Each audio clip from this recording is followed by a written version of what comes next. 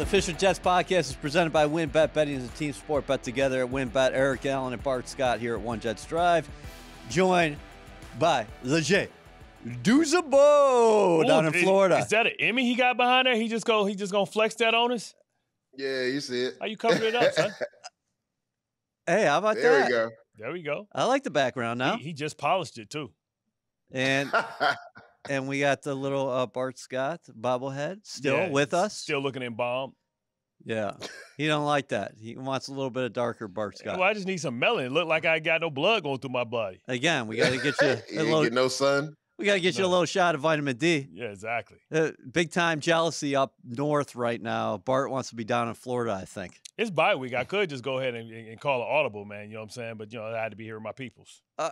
Yes, I love it. Deuce, what do you make the Jets being 3-3 and specifically what they just did to the Philadelphia Eagles, who came into MetLife Stadium unbeaten? Jalen Hurts, career high, 3 interceptions, 4 takeaways in all.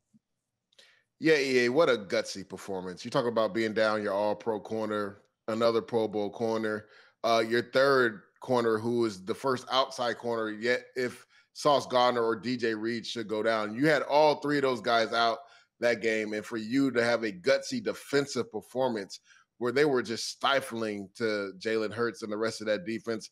A lot of people wondered why the Eagles didn't try to run the ball, and they tried to a little bit in the beginning with DeAndre Swift, didn't have much success. They did have some success with Jalen Hurts using his legs, but a kudos to, Coach Ulbrich and the defensive staff for putting a masterful plan together, right? They literally put it on the defensive line. You want to lean on your best position group on the team, and that's exactly what they did. I mean, Bryce Huff, I'm sure we'll probably talk about him later, but I don't know if you guys remember EA and Bart. There was 2 years ago around this bye week time, they signed another defensive line, John Franklin Myers.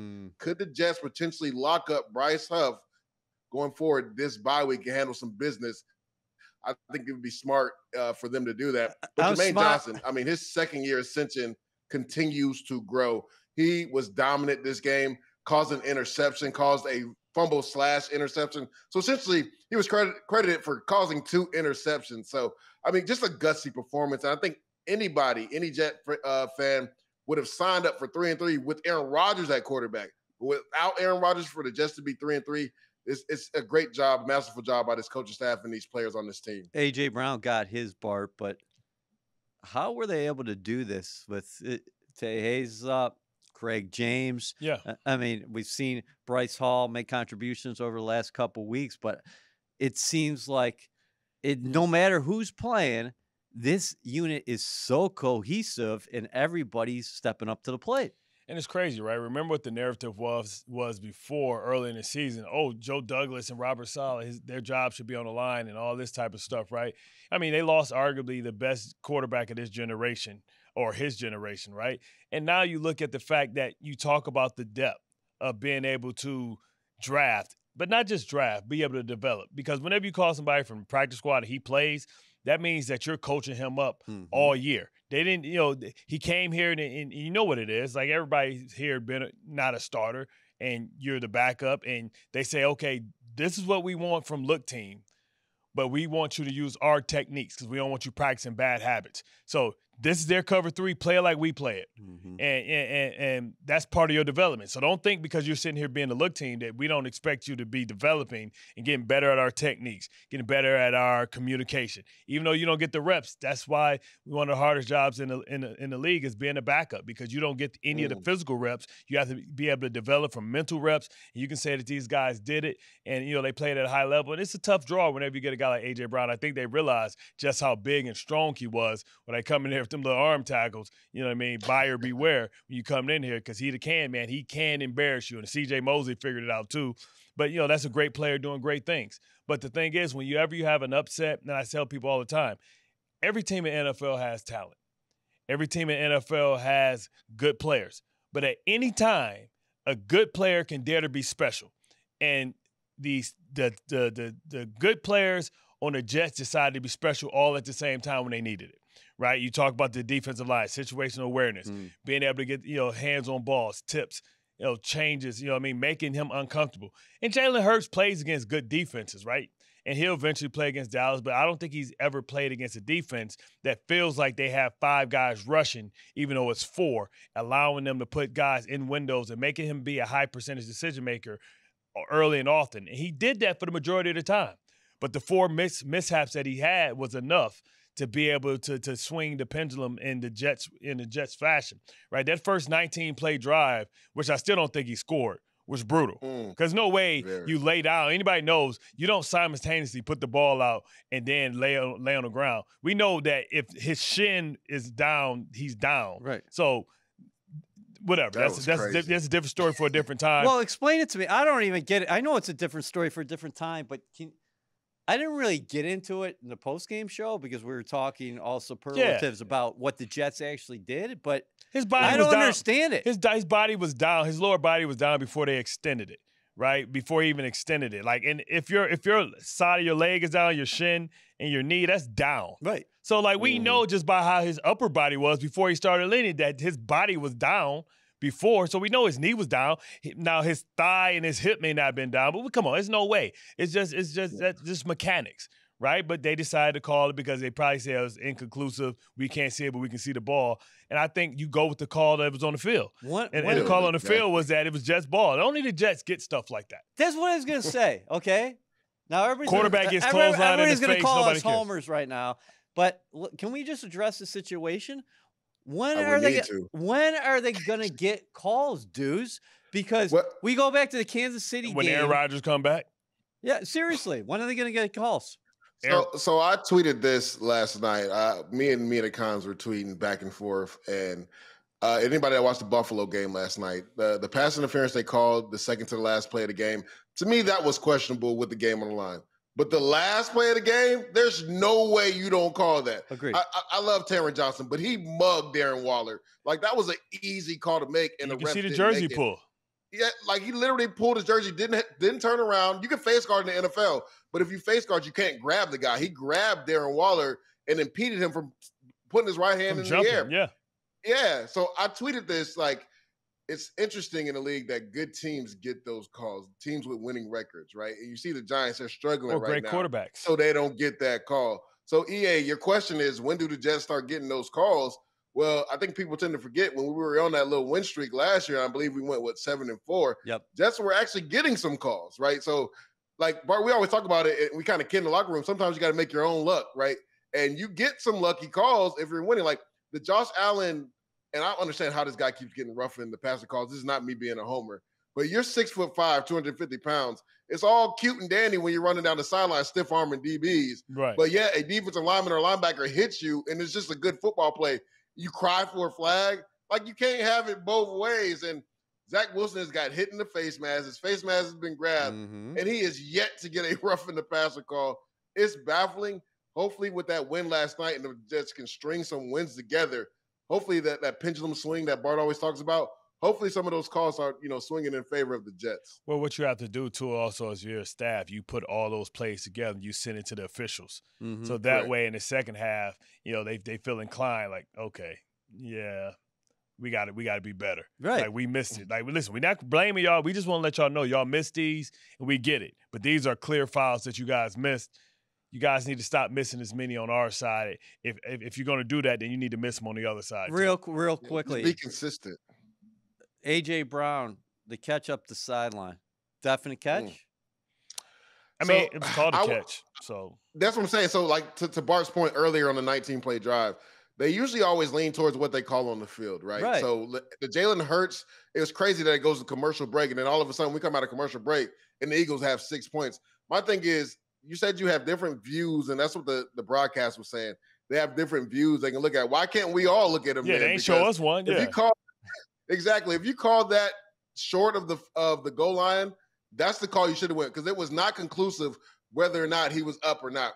With the A.J. Brown call, I don't mind it because they called it a catch on the field, and it could have went either way. Like, he definitely had his knee inbounds, right?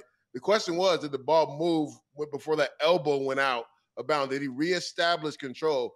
So my thing is, I think, and Salah talked about this earlier with the Sauce Gardner penalty versus Kansas City, it's just consistency from the refs, right? If you call it like that the whole game. If you were going to overturn the Jalen Hurts thing, you should have overturned the A.J. Brown catch. If you were going to say that Jalen Hurts wasn't in the end zone, you should have said that was a good catch by A.J. Brown. You just got to be consistent with your calls throughout the game. What can the Jets be with Zach Wilson paired up with this defense? Because don't you think that this offense is going to continue to evolve after everything that they faced early in the season? Well, first of all, Morstead is a weapon, right? He flips the field. Man. They gain yards like that. I look at him as gaining yards on offense, right? Especially if it's defense. The defense is great, right? And they've been playing well. But when you look at the yards they give up, and I thought they did a better job in making the necessary adjustments. Usually it takes them 2 or 3 drives. I think they got all 2-3 drives in one drive, so then they're able to make the adjustments. But they can't start slow, right? And then you look at the yardage that they give up, you know what I mean? They can't give up as much yardage as they've been giving up if they want to be considered a dominant defense. I don't know if this is true or not, but as far as the numbers rankings, I think they rank like 22nd. Right. But, we know what our eyes tell us. The eyes tell us that they're elite defense and they're playing tough opponents. So when they play these other opponents that doesn't have Mahomes, that doesn't have Jalen Hurts, that doesn't have Josh Allen, I expect those guys to be held to 150 yards total offense with the turnovers, right? Like how Cleveland looked. Like in my opinion, Cleveland is the best defense. And You've been saying that for a while and I said on Get Up, I said San Francisco won't score 20. And they didn't score 20 because, like, those are bullies on the block. And with Dalvin Tomlinson in the middle, they're good on the outside and they stout in the middle. And Jim Schwartz, even though I don't like him and we've had our altercations, he's one of these guys that when he comes out and if he goes anywhere, like Big Fangio, like Rex Ryan, like Wade Phillips, they turn it straight around. So Saleh said after the game he thinks the offense is really close, Deuce. Do you see that too? Yeah, I definitely see it. I think the things that we talked about, EA and Bart, in regards to the red zone offense, it's just about finding what Zach really likes. And I think you go back to the interview that Aaron Rodgers had with Pat McAfee, and when Zach was hitting on all cylinders in the red zone versus the Kansas City Chiefs, it was because Nathaniel Hackett called the plays that Zach really liked, right? And we saw the confidence grow in that game. And Bart, this when you start making plays, like everything becomes easier when you're out there. Everything slows down. I mean, that back shoulder hole shot versus the Kansas City Chiefs to Allen Lazard, that wasn't just good football. That was elite football. That was elite placement, right? So if Zach Wilson continues to build confidence, right, we see he has the arm talent.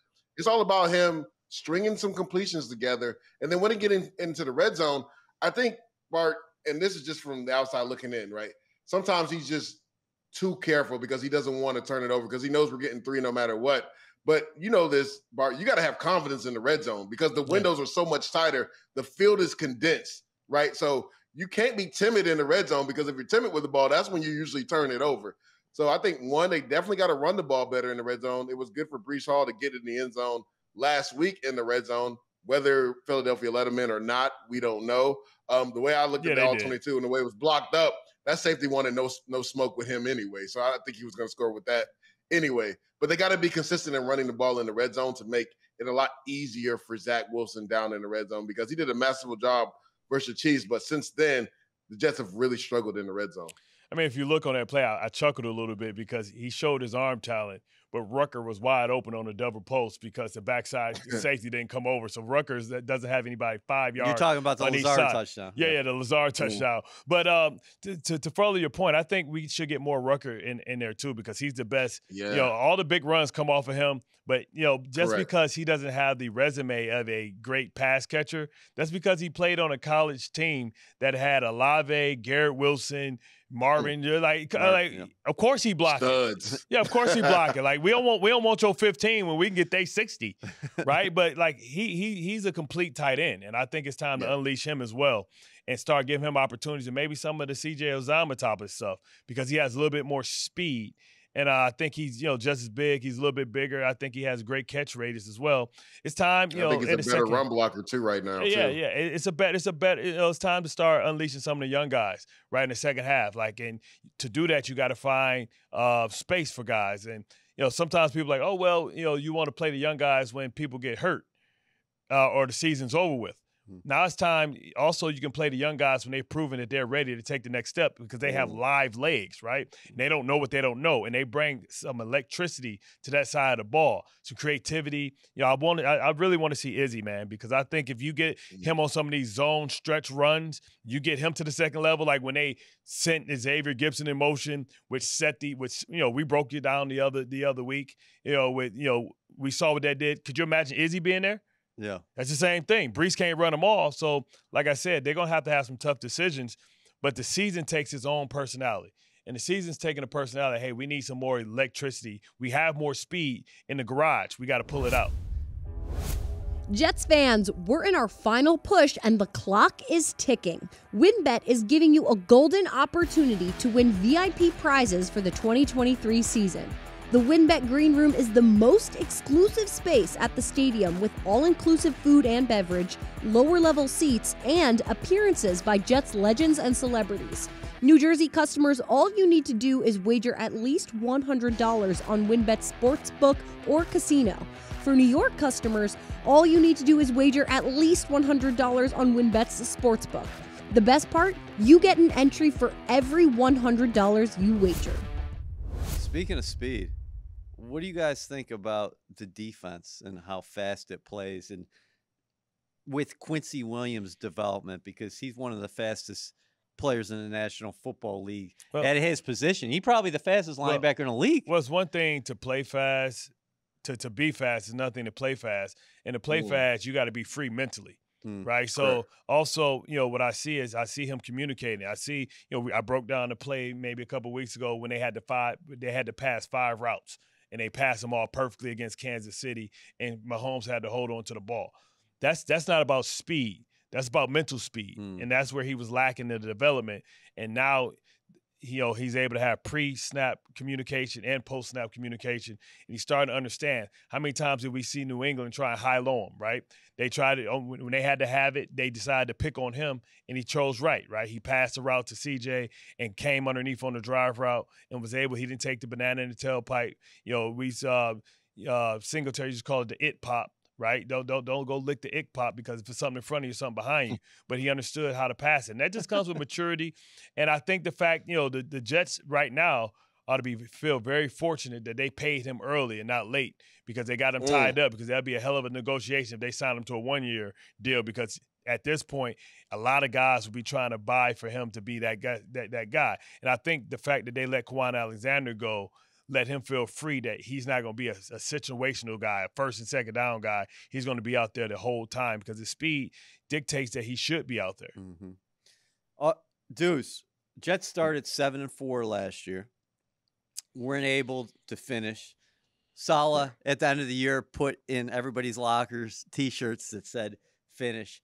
Now, post-bye, you got 11 games left, so a ton of season left. But when you look at the AFC now and you watch the Jets and their body of work, whether Rodgers comes back or not is one thing. But this team still, I think, is one of the top 7 teams in the AFC, whether it's Zach Wilson at quarterback or Rodgers at quarterback. Yeah, I think you look at what Joe Douglas has done to really put in the best roster possible to have success. And Bart, we talked about this earlier, the depth. I don't think people understand how big depth can take you in a season, right? You got to have great depth. And I think we've seen teams that have got hit by it. I think Miami Dolphins are one team right now.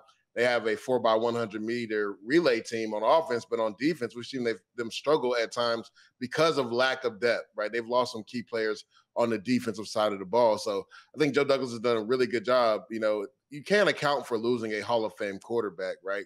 But what you can do is once you bring that Hall of Fame quarterback in, you can use him to help get guys behind him ready. And that's what we've seen. We've seen the dividends pay because of Aaron Rodgers helping Zach Wilson. I think him being back in the building has been a masterful thing for Zach Wilson and his development.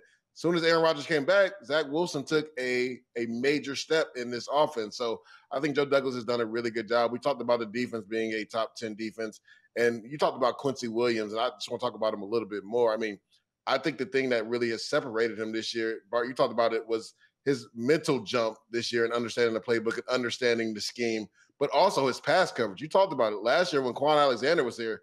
Quan was coming in on third down. right now, Quincy might be the best coverage linebacker in football. And I don't say that lightly because Fred Warner is a beast. But you've talked about it. I think teams saw film last year, Bart, and you talked about how they tried to high-low him, tried to give him rub routes, and he's step for step with guys. He's a step ahead. And you know with his speed, that's great because with the speed that he has, if he could mentally jump ahead of the play, he can make plays on the ball. Like that wheel route versus Kansas City versus Noah Gray. Before, that would have been a big completion. But he literally was 40 yards down the field on that guy, Bart, and a great PBU to get the Jets off the field. Like, that's where he's taking his game to the next level. We always talk about development, right? And we talk about depth. Second-year players, I think this is one of the best Jets draft classes in history. And that was before Jermaine Johnson took the step that I told everybody he was going to take this year. Like, he's playing out of his mind right now. And I know a lot of people were questioning the way Carl Lawson played last year with 7 sacks coming off an Achilles. Where was Jermaine going to fit in? Well, he's decided that he's going to be one of the main guys on defensive line. And again, he was responsible for 2 major turnovers in this last game versus the Philadelphia Eagles. So you talk about Breece Hall, you talk about Garrett Wilson, him now, Sauce. right? You talk about, yeah, exactly. So you talk about having a great draft class. And then you talked about a guy, Jeremy Ruckert. I think he's going to be great down the stretch. I think he's going to be the future at the tight end possession. He was in that draft class too. So he's going to be a Pro Bowler. He reminds me of Dallas Goedert. Max Mitchell, he's starting for your right tackle. He reminds me of exactly. He reminds me of Dallas Goedert. Yeah? That's exactly who Rucker reminds me of. He does. So, I mean, you talk about having a special draft class last year. You talk about the depth. You talk about a championship-type defense, and then Zach building confidence week in and week out. Definitely, yeah, I think this is a top 7 team. And we know this, Bart. At the end of the day, anybody can win and lose on any day. But as long as you got a championship defense, you have a chance. I love the way the schedule sets up for the Jets. But briefly, was this the most impressive win in the Robert Saleh era? This is his 3rd year here. Man, this is tough. I mean, going into Pittsburgh last year, I know what that environment is all about. Green Bay, too. They're rocking in Green Bay against Aaron Rodgers. True. This one was probably the best because of everybody being injured. Only having 4 corners even up. Yeah. And the fact that you lose, you already lose, AVT was there for the other ones. And then, the bottom fell out. So I would probably put it up there because they faced something that they didn't face with the other opponents. And that's the most physical football team, one of the most physical football teams in football. I mean, you have to say top 3, top 4 physical teams, San Francisco, you have to go Philadelphia. Yep. You can make the case that, when healthy, Cleveland, because their defense offense lines are crazy. And then, you could put probably the Jets Detroit. in there. Yeah, Detroit, because of their offensive lines, defense lines, Baltimore. And then, so they face one of those squads. And that forces you to answer different things as a man, not just as a football player, because you got to continue to take that and say, it's going to be one of those days where I know what Monday's going to be like and Tuesday's going to be. It's a lot of guys that hopefully are going to these oceans to sit in that salt water, get that pain out. Listen, Lane Johnson went out early in that game. That was big. It was. That was massive. And the Jets took advantage. Yeah, because all those Jermaine Johnson, I don't know with Lane Bryant Johnson if those were there. So, but the Jets Hub too. But the Jets took advantage of it. But I thought that was the interesting matchup because the Jets' defensive line could bully people. Now they were going to face one of the top offensive lines, if not the top offensive line in football. And they got after them, dudes. Yeah, Kelsey, they got after the Eagles. Yeah, Kelsey didn't do Kelsey stuff. Right. Yeah. I mean, if you look at it, that's a measuring stick, Bart, right? We always prided ourselves. Whenever we're facing a top offensive line, we're tired of hearing about them every week. Like, let's go show everybody why they should be talking about us and not them.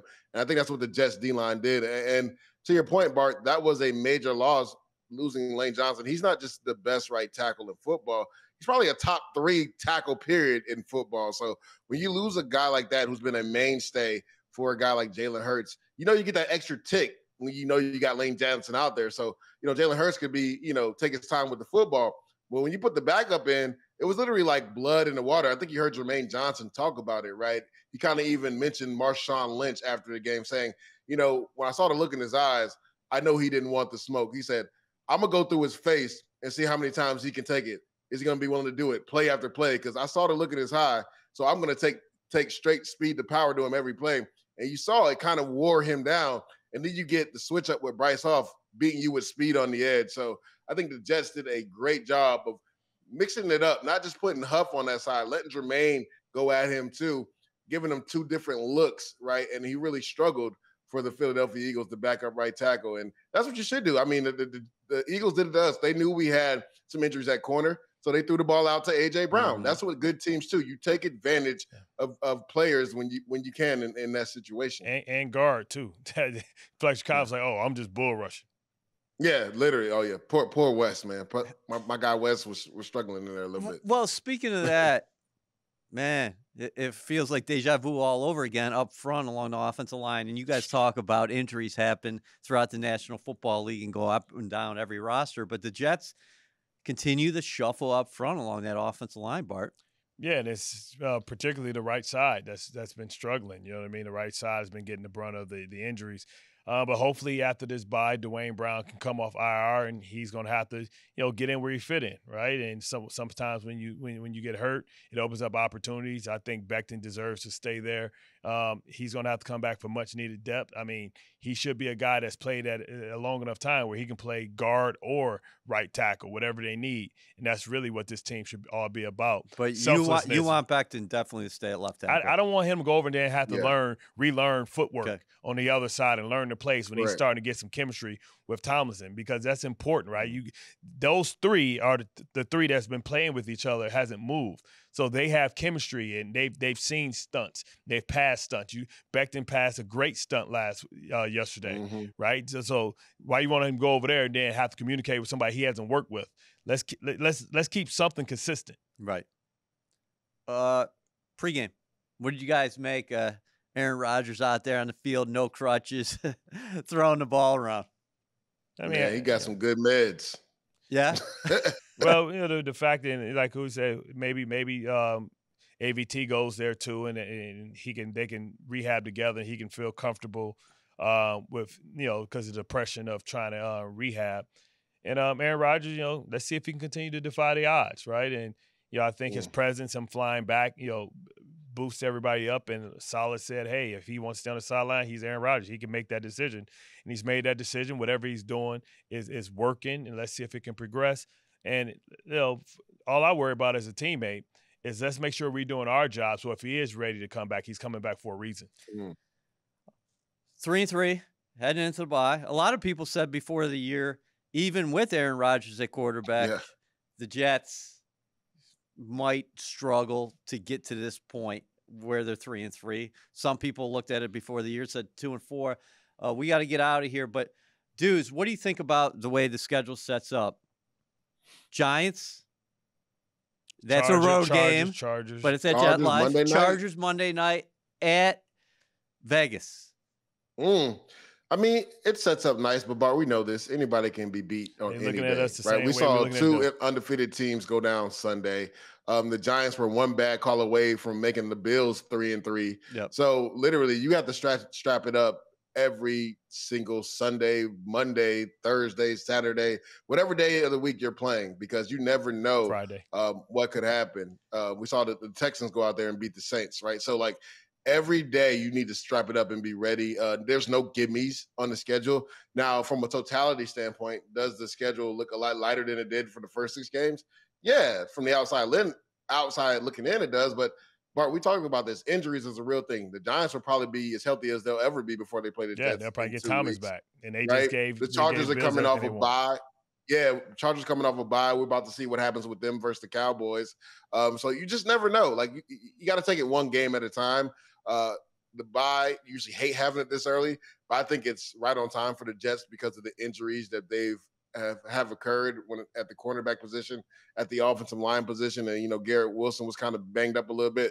So hopefully this week and a half he'll be back to his old self after the bye week. So I think this bye comes at a really good time after an emotional win, right? You want everybody to sit back, self-scout, get healthy, like Bart said, go sit in some salt water, get healthy, and to get your mind focused for that crosstown rival against the Giants. Good job, fellas. Bart Scott, he's a man in demand. He's going live on radio here in a moment. Jets head into the bye 3-3. Great seeing you again, Deuce.